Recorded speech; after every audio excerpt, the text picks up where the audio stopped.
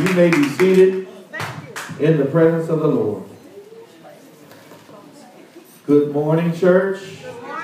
Good morning, saints out there online. In the book of Genesis, chapter 37, and verses 9 through 11, it says, "And he dreamed still another dream. And he told it to his brothers, and they said, Behold." And he said, "Behold, I dreamed another dream. And behold, the sun and the moon and the 11 stars bowed to me." And he told it to his father and to his brothers. And his father rebuked him and said to him, "What is this dream that you have dreamed? Shall I and your mother and your brothers indeed come to bow ourselves to the earth before you?" And his brothers were jealous of him. But then his father observed, considered, meditated, and reflected on his sayings. Church, I want to bring to you the life-changing, life-building, life-blessing series entitled How to Fulfill Your Destiny. How to Fulfill Your Destiny. And this is lesson number 3. Say amen. Amen. And you should have a worksheet. If you don't have a worksheet, put your hand up, because the worksheet is there to help you, guide you, and to allow you to be engaged throughout the process of this teaching. If you need a worksheet, put your hand up. All right, let's have a little review since this is lesson number 3. First of all, I want you to know what we have already said. And what we've already said is that the 3 main statements for the series is that God has given you a destiny. He's given you a destiny. In other words, his perfect plan for your life. Secondly, you must fulfill your destiny. You must fulfill it. Nobody else can fulfill it. In fact, even God himself can't fulfill it for you. You have to, it's like a contract. Offer and acceptance. You must accept it and you must walk in it. Turn to your neighbor and say, you must do it.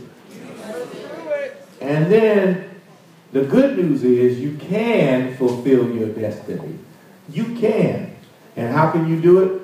Through the 3 great spiritual laws, spiritual keys of what? Faith, hope, and love. You can do it through faith, hope, and love.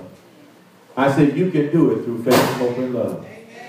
Amen. Now, our object lesson, example for how we can fulfill our destiny, no matter what, come what may, is the man named Joseph, whose name means added or whose name means increase. And Joseph was the 11th son of his father, Jacob. Jacob was the grandson of Abraham. So now, what we find out is that Joseph, this 11th son of Jacob, his destiny was revealed to him through dreams, which really, these 2 dreams were really one dream. So his destiny was revealed to him through dreams. And we find out that we need to change. Okay, we find out we need to change. Praise the Lord. Okay, here we go. Little technical change. We're going to be all right. Just plug in. You should be all right. Push the button. Just hit the button. Push it. Slap the one in. We should be all right. We should be all right. Praise the Lord. All right. Let's see. It's in there. Okay. There it's kicking in. All right. Now, we can bring it down too high. Okay. Joseph had these 2 dreams, and they were really one dream. And they were that what? His father, his mother, and his brothers were all going to bow to him. Now, you know what that means, right? If they were going to bow to him, that means he was going to be what? Raised up. Yeah, he was going to be blessed and highly favored and raised up, even though he was the 11th son. That's important because in Jewish tradition, who's going to get the inheritance? Who's supposed to get the blessing? The firstborn son, right? The firstborn, not the 11th. So God was doing a thing according to his will. And I want you to know that God has a plan for your life, and he may end up revealing it to you also through dreams. That's one way he can do it. He can do it through visions. He can do it through somebody prophesying. But the point is, he'll reveal the end of the destiny to you. In other words, like the saying goes, God sees the end from the beginning, well then he allows you to see the end from the beginning. But then he'll show it to you in a flash of time, in a moment in time, and then it's gone. And then now that you know where you're trying to get to, now you gotta what? Walk it out. Turn to you and say, walk it out. Yeah, now you gotta walk it out. And you know what walking it out means, right? It means there's gonna be some challenges along the way. It's gonna be some things along the way, but what you have to keep hold of is the end. You have to keep hold of the end of the thing. You have to keep hold of, in your mind, you have to keep hold of the fact that I know where this is going. Doesn't matter what it's showing. I know where this is going. Somebody say, I know where this is going. Say, in the end, I win. Amen. That's what you got to do. Amen. So listen. So this is what we said, that there may be challenges along the way, but you know where your destiny is. And then we said your destiny can seem to be derailed because of jealousy. In other words, in this case, jealousy caused Joseph to be put down. Now, we talked about this before. Joseph shared his dream with those close to him. And we said that it seemed like a bad thing because you know that people can't take it a lot of times when you tell them what God's going to do for you. But in this particular case, it actually was meant to be because God needed a record in the earth that what he was going to do is what he already said he was going to do. In other words, what he eventually did do it's not something that just happened as an afterthought. It was already planned. It was already purposed. So that when Joseph told his brothers, you all are going to bow to me, that was the day of recording it. That was the day when it was recorded that, hey, no matter what happens in my life, this is going to happen and let you be a witness in the earth for it. Amen? And also, here's another thing. This is something else God told me this last week. Now, I'm glad I'm mentioning this. Not only did he tell his brothers what was going to happen to him so that they would be a witness, but the truth of the matter is he told them because it involved them too. Amen. It involved them. It involved them. So when it happened, they were like, oh, I remember. He did say that.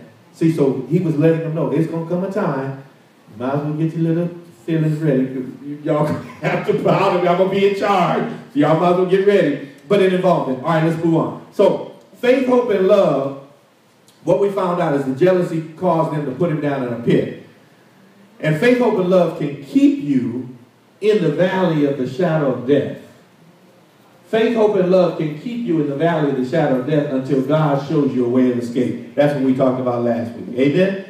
In other words, there are some people that when they get a sense or an inkling that God is getting ready to do something in your life, their jealousy will cause them to put you in the pit. You know, cause you to be demoted, cause you to be fired, cause you to be on probation, cause you to be, you understand? It'll put you in a pit. But all you have to do is stay in faith, hope, and love, and that will bring you through the valley of the shadow of death. Amen?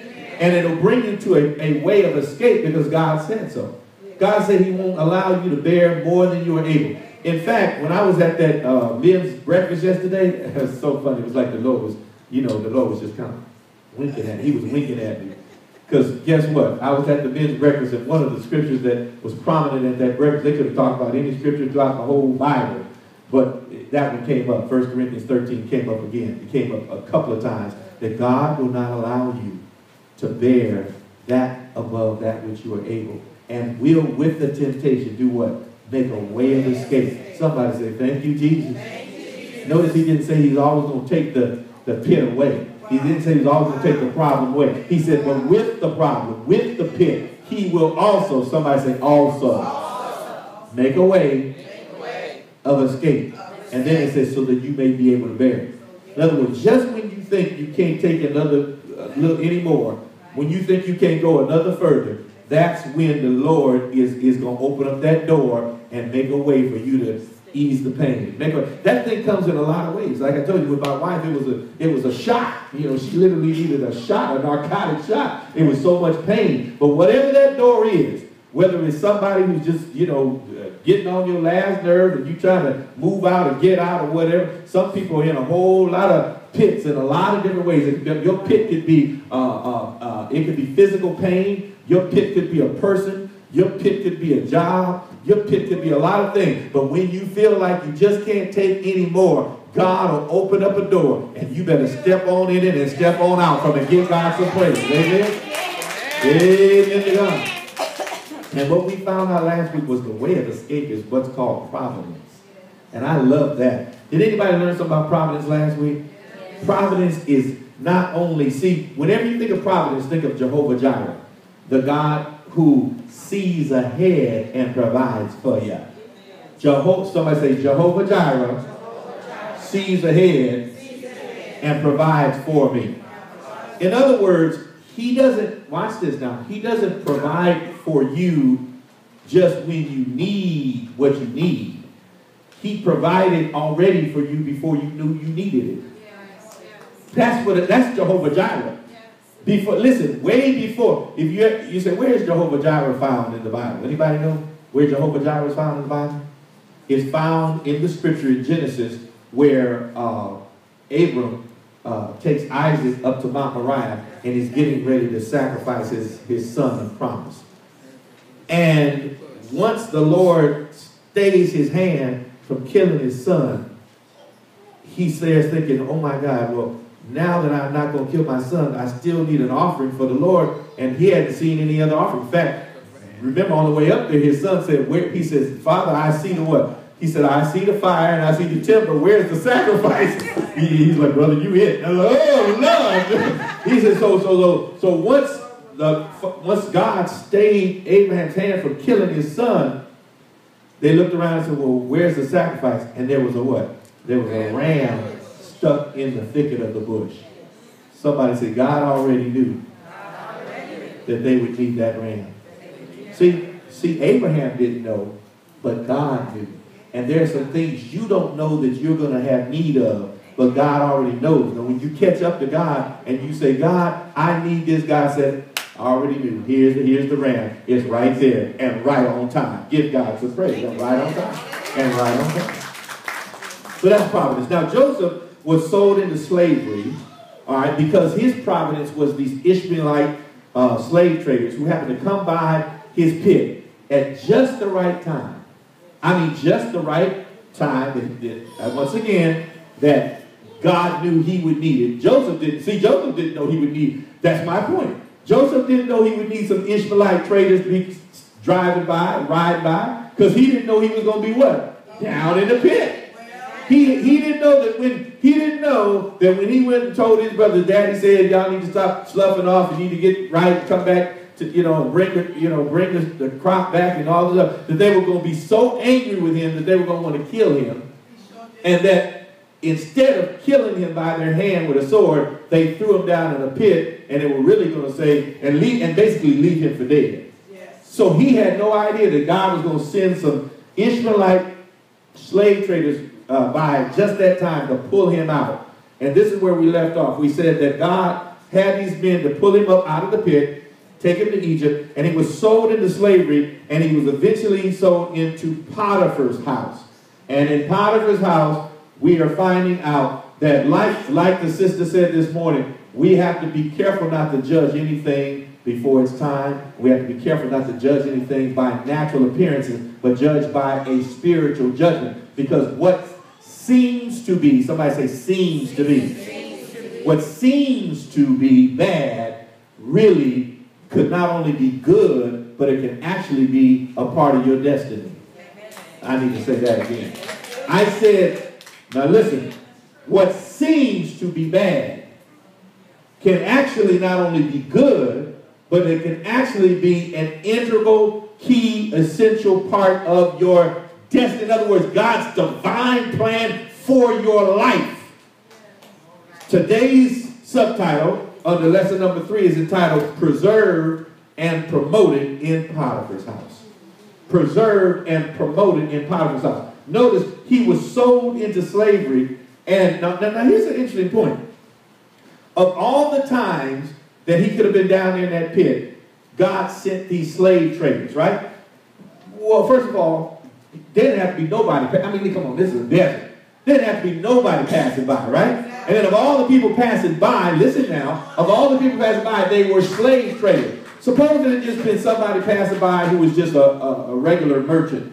Maybe they would have gotten him out of the pit and said, hey, brother, God bless you. Who did this to you? I don't know, but, you know, I'm glad we got you out. And then Joseph would have gone on his way. No, they happened to be slave traders on their way to where?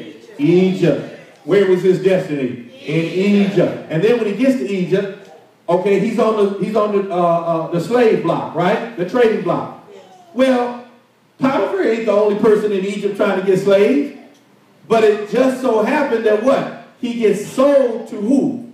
Potiphar. Now listen now, he could have gotten sold to a lot of people. Who was Potiphar? He was a chief official in the Pharaoh's empire. And if you study it out, watch this now. Guess who Potiphar was?